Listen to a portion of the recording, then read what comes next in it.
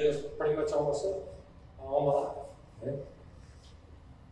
But the agriculture business is interesting, and as any business was. And we went broke in 1974 when they put the price freeze on us. And we went broke in 1980 when the interest rates went to 21%. And I went broke in 1985 when the oil boom went bust. And finally, it's kind of like, okay, God.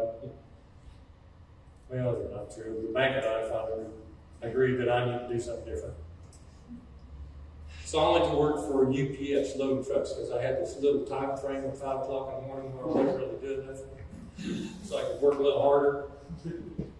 And I went to loading trucks at UPS, and it was interesting. I got to working in there right across the belt. I was loading 4 trucks, everybody else was loading 3. And right across from me was this preacher loading trucks at UPS.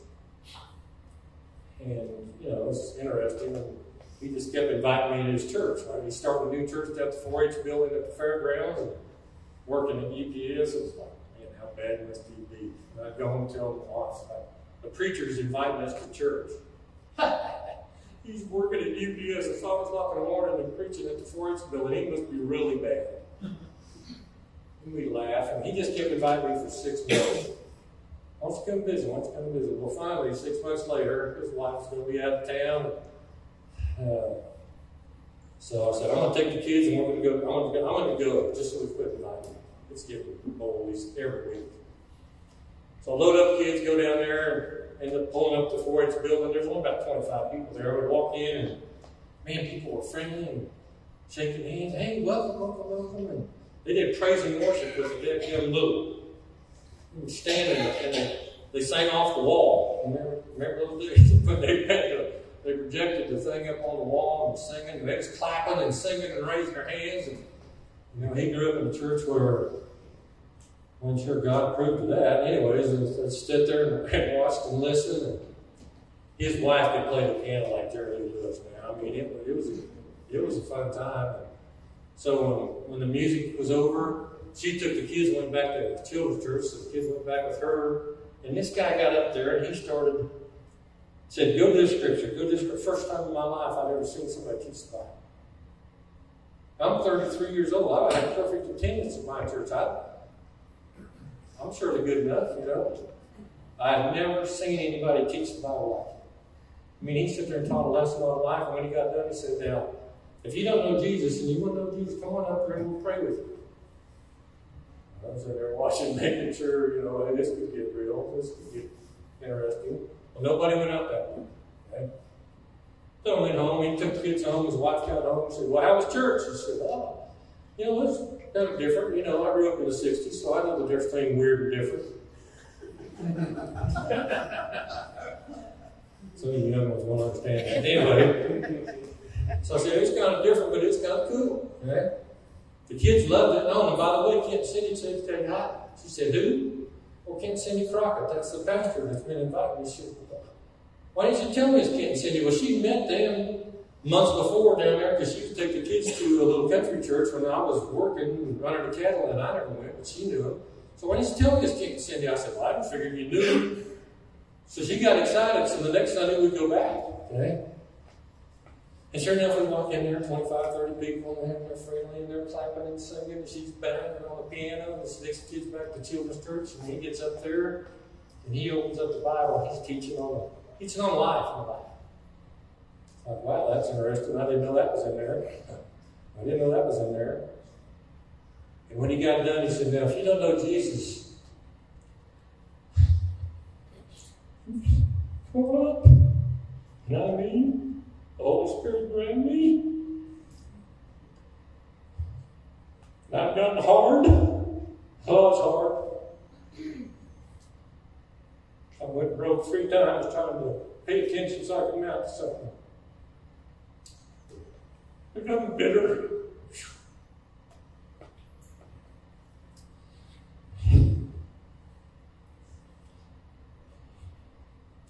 When I went up today, all those layers of hardness, all that bitterness, come off me, and I've been a mushy mess ever since.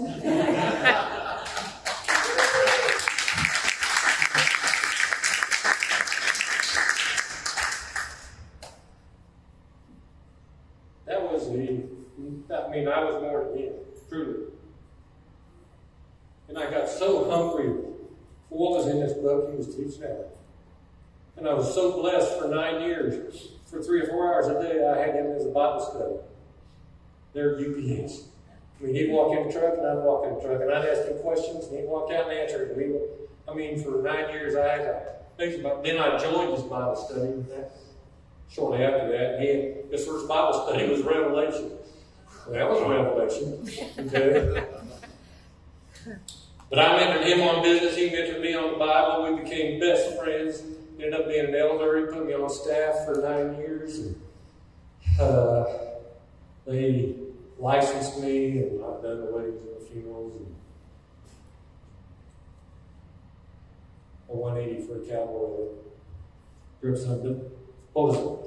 The main part of my story is I want to express to you today is about 6 months after I got saved, he had an author come in that teach on dad and family shepherd. It was all about the generational curses and the generational blessings.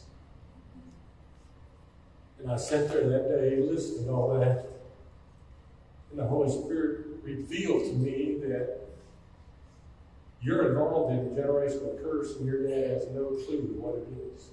And I got so curious that as soon as it was over, I drove an hour and a half down, loaded my dad up in the vehicle, and we went for a ride. I said, Daddy, what do you remember most about Grandpa? And it was almost instant. He said, I remember when I was about 13, he sent me to the mailbox up the road a couple miles to get the mail in the old 38 Plymouth.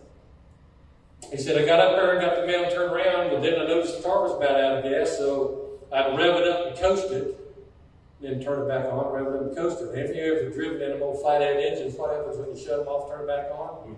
Boom, they backfire, and man, you could hear it for miles. So he said, I did that 2 or 3 times to get back to the house. He said, when I pulled in the driveway, he was standing out there in the driveway with a quirt in his hand that I built for my pony, and he jerked me out of that car, and he beat me till I couldn't hardly walk. I said, that's what you remember most about your dad? He said, yeah. So let me tell you about what I remember most about you. When I was a 5th grader, and you came down the basement screaming and yelling, and you grabbed me by one arm, and you grabbed my little brother by the other, and you drug us out to the barn screaming and yelling, and the only thing you could find was a piece of conveyor belt that was hanging over a piece of wood up there, and you grabbed me and you beat me till I thought you was going to kill me. I was black and blue from my neck to my ankles. I told the coach in PE that I'd fell down in the calf chute and they trampled on me because I sure wasn't feeling my dad beat me. I said, I'm 33 years old. I was who's who in American teenagers. I was outstanding teenager of America. I was all-state, all-area football and basketball. I went to junior college on a basketball scholarship, so you wouldn't have to pay for it. I've tried all my life to hear the one word. I'm proud of you.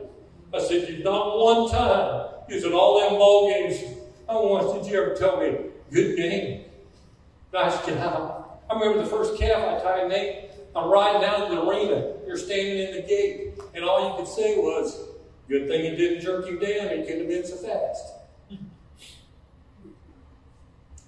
I said, no, one time you ever said he was proud of me. I said, well, bro, didn't want to give you kids a big did it. Okay, fair enough. I said, no, one time I heard you tell me you love me. That's been really hard to tell. He said, well, grown man, don't you be telling each other love? I said, well, it's been real hard. And I looked at him, I said, I just want you to know I am so sorry for holding all this bitterness, resentment against you all these years. Would you please forgive me? And I've learned that forgiveness is not about the receiver, it's all about the releaser. And man, I could feel the weight of the world just lift off of me. And that night when I left, I shook his hand and said, I love you. And he kind of mumbled and said, well, whatever. But from that day on, because I decided I was going to break a curse, we have never parted what we don't shake hands or hug, and he tells me he loves me. Okay? And 3 years after that, my wife and I was speaking at an event there, And when we got done, he stood in the reception line for about 30 minutes. He came up and he shook my hand. He said, "Sure am proud of you." And I received the blessings that Gary Smalley calls a blessing.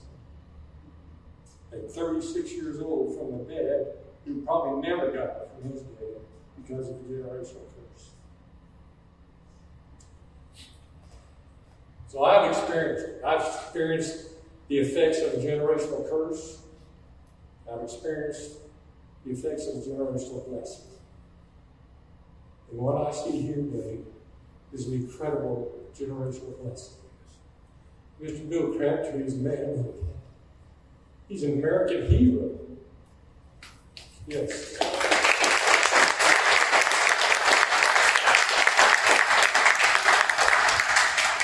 He had a vision and a dream and was brave enough and had courage enough to act on it. And look at the blessings of so many people and families that have got to participate in it. Okay? Now what, you're in your third generation? Connor? Yeah. What a blessing. And it's so fun.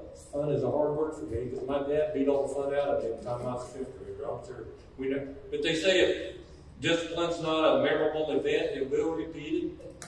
I guarantee you we never rode the hogs again.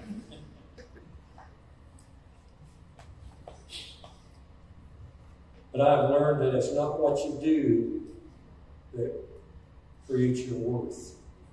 It's who you are that makes you worthy. And when I was able to receive total forgiveness, I was able to release total forgiveness. Forgiveness is such a powerful thing. And if you're a believer, you know that,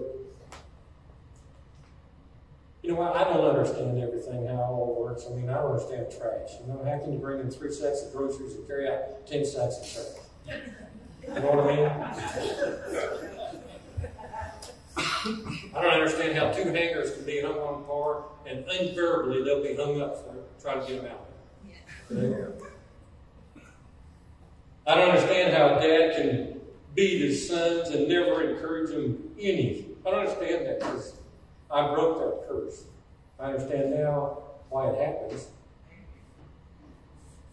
But I sure don't understand how a father can love his children enough to sacrifice his own son so that they can have forgiveness and receive forgiveness for their sins forever. Because none of us are perfect. I understand that, but I believe it. You know, and I believe some things that are facts, and I believe some things that are just faith. And I've never seen $1 million. Anybody ever seen $1 million? Do you believe it exists? We all believe it exists. People ask me, how do you believe in a God that you can't see? It's easy. Look around. Just look around. I don't have enough faith to believe this all this happened with boom. And if you do, man, I admire your faith because I don't have that much faith. There's a creator that created us to create. Thank you, Bill, for having the vision, for having the desire, to having the heart and the action to create an environment and a family that we can all be such a blessing and be blessed. So as we close here right now, I'd just like everybody to join me in a word of prayer. I think we'll be done here in a minute.